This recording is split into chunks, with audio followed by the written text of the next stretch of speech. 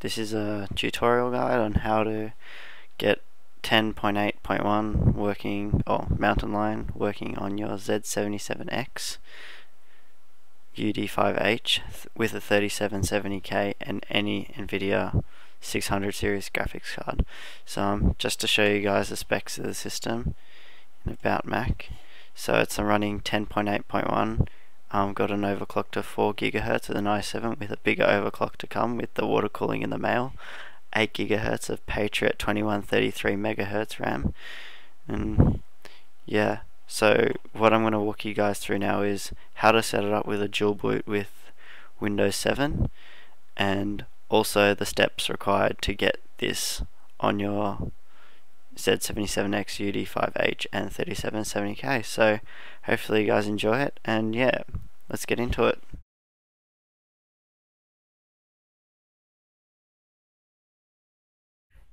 So guys, with the preparation, what you're going to need to do is you're going to need to get a pre-existing installation so you can install Unibeast. So what that requires is getting Snow Leopard that is at least 10.6.8.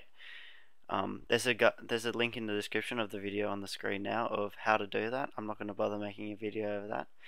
The other alternative to this step is getting a friend or someone who has a complete installation of a version of 10.6.8 or later of Mac.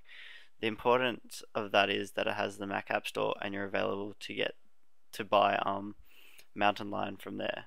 So once you've done that, come back to the video and we'll show you how to do the rest of it.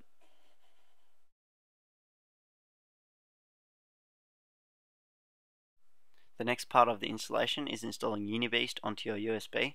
What Unibeast does, it essentially allows your USB to be the Mac Mountain Lion installation. So what you need to do is you need to go to your internet browser, and from there you need to put in the URL bar tonymaxx86.com. The link will be in the description. From there you need to either log in or register. Then you need to go to the resources tab, click downloads. From there you need to go multi-beast the Mountain Lion edition, and you need to download that. You also need to download Unibeast the Mountain Lion edition. Once you have the files downloaded, you need to extract the contents from the files, and from there you need to go to the Mac disk utility. From there you need to select the USB, click the partition tab, partition layout, one partition, click options, make sure you select the master boot record, otherwise this won't work. From there you need to change the name of the USB to USB and the format to Mac OS Extended Journaled. Make sure there's nothing important on the USB, as this completely erases what's on the USB and sets it blank. Once this is completed, you need to go to the Unibeast installation. Please note that this will not work unless you have previously purchased Mountain Lion from the App Store. The install will simply not run and you won't be able to do it. From there, you'll need to follow the prompts. You need to select the USB that you've just formatted as the installation drive or the destination. None of the options should be selected, and it will prompt you for a password. This installation should take approximately 15 minutes, given that it needs to copy about 8 gigs to USB drive. After the installation has completed, we will then come back and finish off the installation. So once the installation is finished, what you need to do is you need to copy the multi-beast installation files and you need to drag them into the USB so you can use them when the new system is booted. From there, you're pretty much ready to restart the system and go into the install. So I'll come back to the video and I'll be on a video camera and show you how the rest of it's done. So once your system has restarted, what you need to do is you'll need to insert the USB into one of the USB ports. I've got a little hub on the side of my screen that's connected to the back of my computer. My system is a Cooler Master Half-X running Z77x-UD5, and so what you need to do is you need to turn on the computer and you need to access the boot menu. The way you access the boot menu on any Gigabyte board is you click F12 when the Gigabyte logo comes up. So you click F12 now, select the USB device. For me it's Patriot Memory 1.0. From there, you'll select the USB, click enter. This should boot into the installation file. We'll come back when the installation has loaded.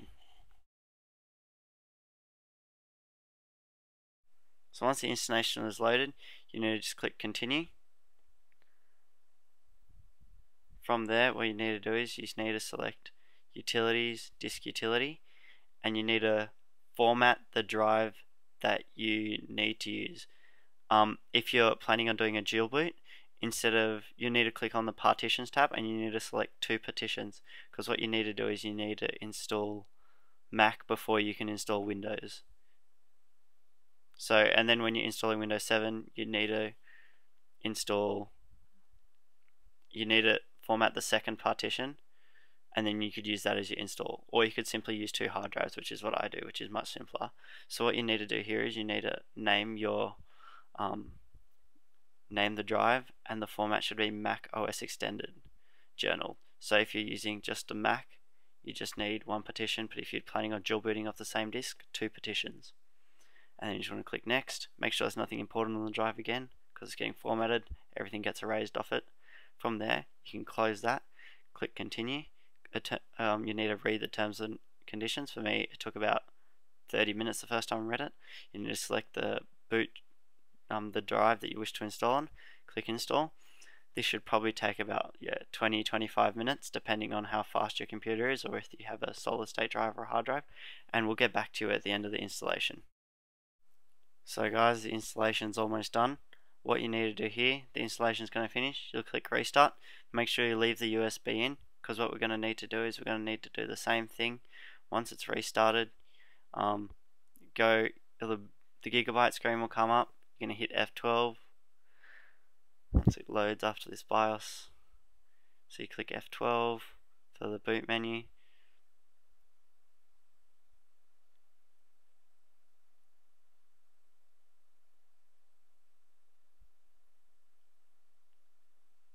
Select Patriot Memory 1.0, and what you do instead of this time is selecting USB, you want to select whatever hard drive you called it. You want to install it onto that. You want to click enter and wait for the system to load, and we'll come back to you when it's all loaded.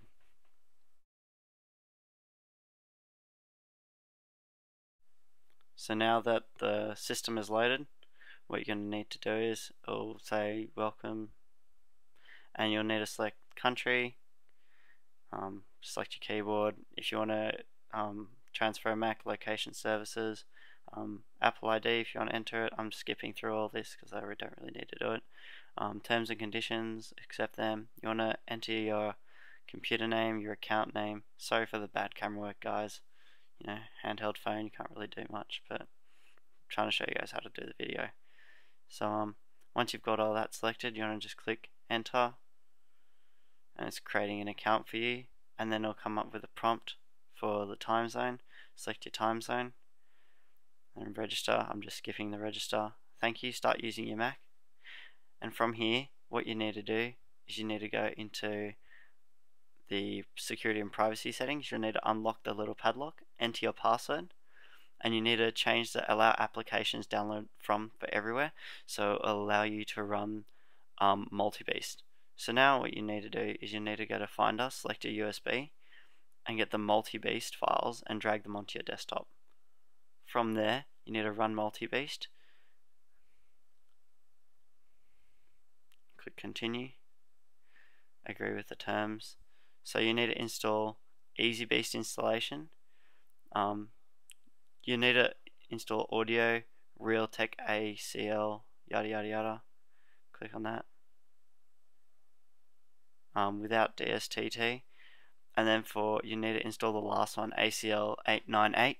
You also need to install Trim Enabler, third-party SATA, third-party eSATA. You don't need to install any graphics; it works off the bat. You need to install the fake SMC plugins, and you also need to install motherboard plugins and the hardware monitor plugins. Don't install the USB 3 plugins; it won't work. Big problems with that. You need to install Apple to Intel and also the Atheros driver. You also need to install in customization, system definitions, iMac 12.2. Once that's all done, you can click continue, install, you enter your password. So while this is installing, what this pretty much is doing, it's pretty much changing all your drivers, all your BIOS, so it's compatible with this motherboard, and so it'll boot off the bat with the boot manager and everything. So after that, what you want to do is you want to go to Finder, you want to click on the drive that you've selected. On this one, you need to go to the preferences, actually see the drive, and you need to just enter hard disks on the desktop, and from there click on the drive that you installed it on, extras, or Charmeleon boot PL list, and what you need to do is you need to change graphics enabled. Simply change the yes to no, save that, close, and now your Mac is ready to run, fully capable. And what we'll do now is we'll jump into the BIOS settings and show you guys how we got the overclock working and how we can install it to boot straight from Mac and how you would go about dual booting it. So yeah, we'll jump into the BIOS settings and show you guys what works, and yeah.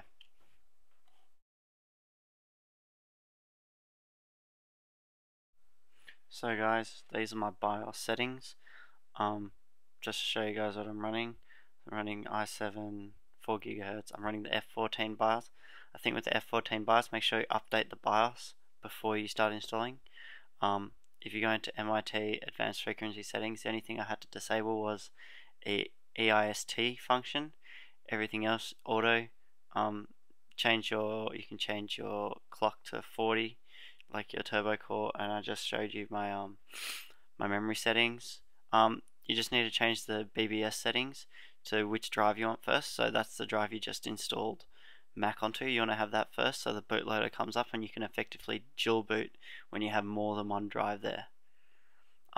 This is just the rest of my settings.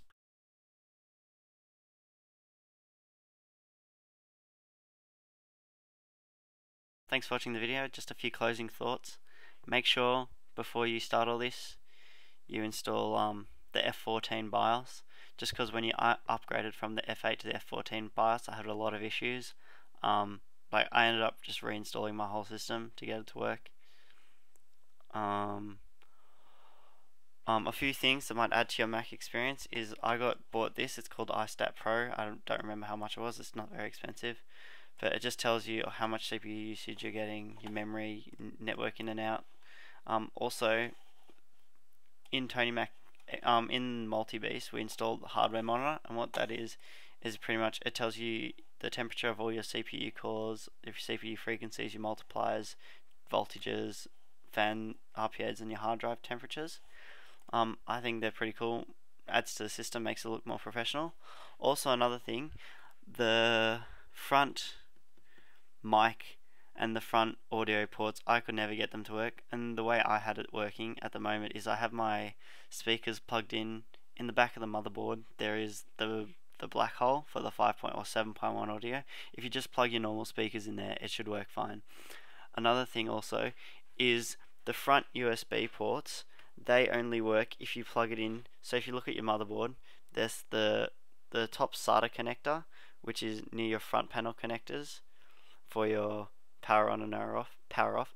The front USB 3 closest to that is the one that will work, or that I found will work with your Hackintosh. So hope you guys enjoyed the video, and like and subscribe, and hopefully we can get more Hackintosh builds, videos, tutorials in the future.